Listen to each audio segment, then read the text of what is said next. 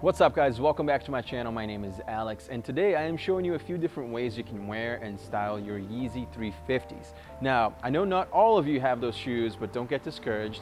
They are coming out with new colorways very soon, so you can use this as inspiration for when you hopefully cop them later in the next few weeks, or you can actually use these tips on your NMDs or Ultra Boost or any other sneakers that you might own. I just got the V2s of the 350, so if you want to check that out, I have the unboxing video in the description below. The cool thing about the 350s is that you can wear them a bunch of different ways. I'll show you how I like to wear them. First things first, socks. I like to wear no-show socks. I live in LA, it's warm year-round here, so I can pull it off. You can get any kind of no-show socks, but I'd recommend a darker color or gray just in case it does show at some point.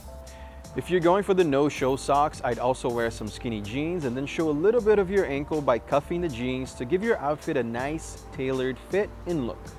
This will also help you show off the shoes instead of hiding some of it with the jeans. Make sure to let me know in the comments below if you want a video on how to cuff your pants properly so you can show off your sneakers or your favorite shoes. If it's a little bit colder where you live, or if you prefer to wear socks, I'd still rock ankle socks. It's just a much cleaner look.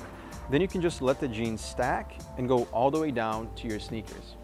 Now, as far as the lacing, I've been feeling the really loose, kind of wild vibe right now. This is how Kanye usually wears it, and I think it fits my casual style better. You just have to pull them all out to make sure the laces aren't too long in the end. But depending on the occasion, I will lace them up to give them a cleaner look. So if you're wearing something that's not as casual, then I would recommend this look right here. As for the rest of the outfit, I try to keep it within neutral colors just because the bright stripe already has that pop and I really don't want to overdo it. Gray, tan, or black would be the way to go with these 350s.